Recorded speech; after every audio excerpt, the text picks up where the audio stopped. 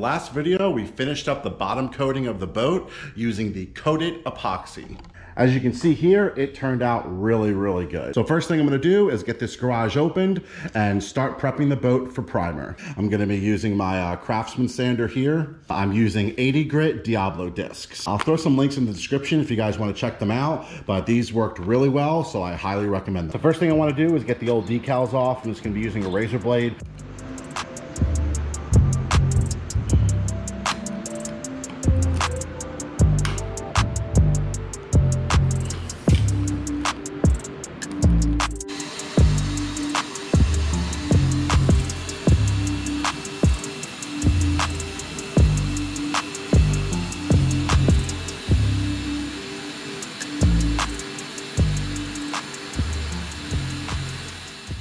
All right, well, I gotta say, the wire wheel made quick work of that. Now, if I was trying to preserve the paint on this boat, like I wasn't repainting it, I'd never do something so aggressive. But for just getting this off real quick, it's worked out really well. So now the last two things I need to take off are the old registration numbers.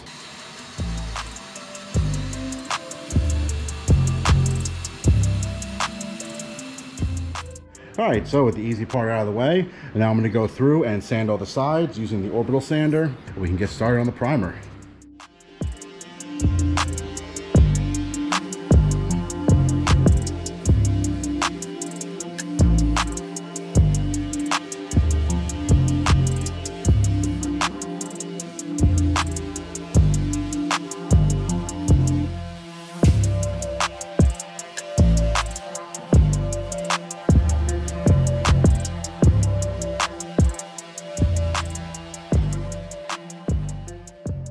All right, with the boat fully sanded down, now we gotta get this cleaned up.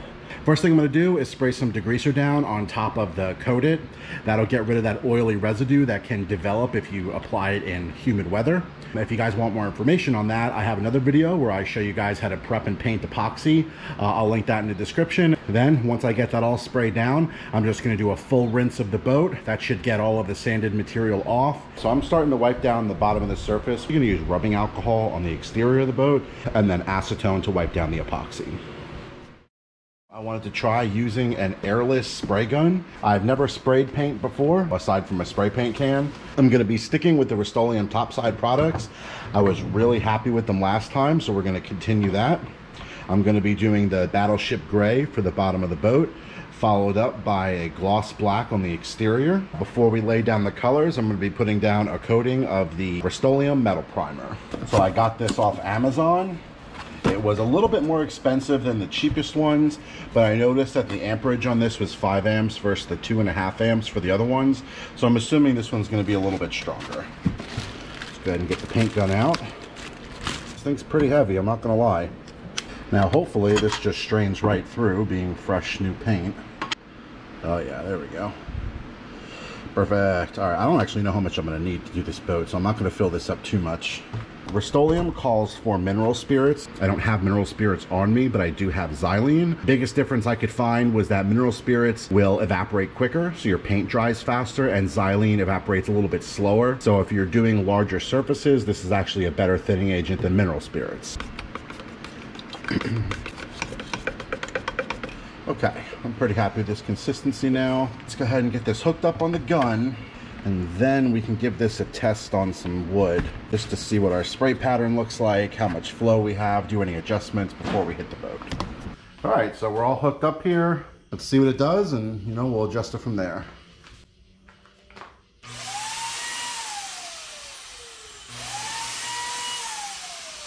That's a lot of flow. A little bit better. Okay, well, this has a much bigger spray than I anticipated, so let's just go ahead and knock out the boat.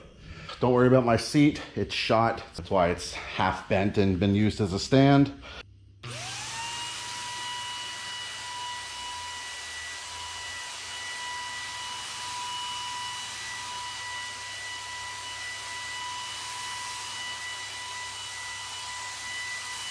Okay, well, not too bad. Not too much overspray. It's a little thicker than I was expecting. Maybe I should lower the flow rate. All right, let's try over here.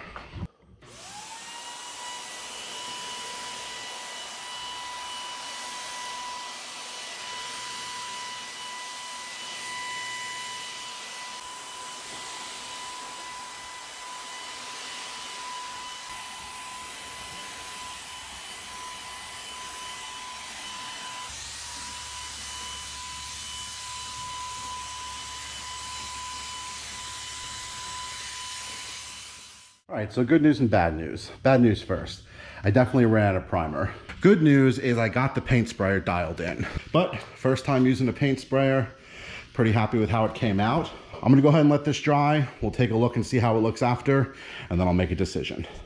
So today, before I throw down the next layer of primer, I gotta do some sanding. Basically, the rear transom just needs to get leveled out. Definitely got the biggest hit of extra paint. So it did kind of run, if you can see it. It's very, very minor. I bought some sanding blocks today that should just smooth that all out. On the sides of the boat, there was only a few places that it did run. We got some runs here, a little bit on there. This was where, you know, I had my settings wrong. Basically, this corner and the transom is where I was just dumping paint. I think maybe about half hour out here with a sanding block, we should get this layer down pretty good, and then we can throw down another layer of paint. All right, so first things first, let's check out this sanding block and see if we can knock down some of the runs on the back of the boat here.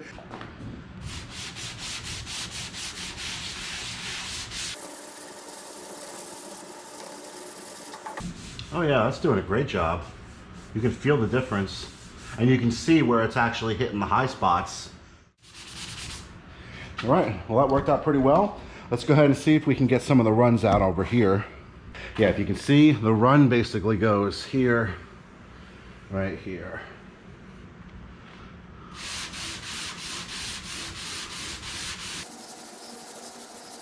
All right, well, I'm gonna go ahead and grind out some of these runs. I got one big one here and then one on each side, and we should be good to get our next layer down.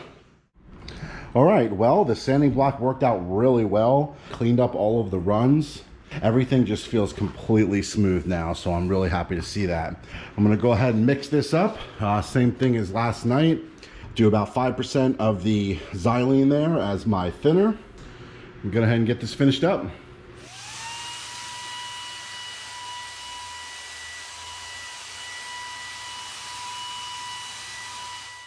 All right, well, if you guys found this helpful, let me know by hitting that like button. If you want to follow along with the jonboat build and see how the paint job turns out, don't forget to subscribe, and thanks for watching.